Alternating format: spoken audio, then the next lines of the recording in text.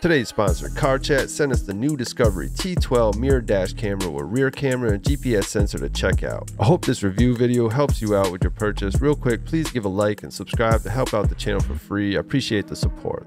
The Sony SkagBeatz IMX335 sensor has 2.5K resolution to catch everything in very fine detail. The rear camera is a 1080 HD camera. Both cameras have anti-glare and clear night vision.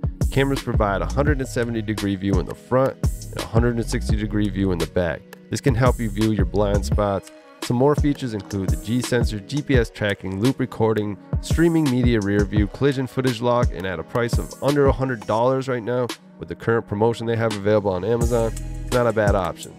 Personally, I like to use these cameras to record what's happening after I leave my car. So if it's hit by another vehicle in a parking lot, I'll have the footage of what vehicle did it. Probably my favorite feature because this has happened to my car plenty of times before. There was no way to know who hit my car, so I had to pay for the damages myself.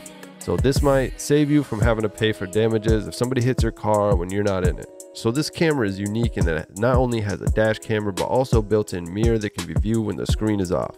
You can toggle the screen on and off quickly with one button. It has dual Sony SkagBeatz sensors, completely touchscreen, 12 inches wide with voice control as well as night vision and park assistance. Camera is very easy to install and comes with all the needed setup accessories. The camera itself is adjustable on the main unit. This is your essential all-in-one dash cam. Definitely checks off all the boxes here. After throwing in an SD card, I installed it and I thought it looked pretty good. You can easily use the mirror when the screen is off to see behind you.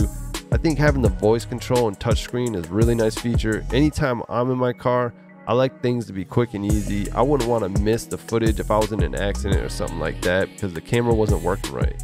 I hope the video helps you guys out. Stay tuned. We're going to have some more videos coming your way soon.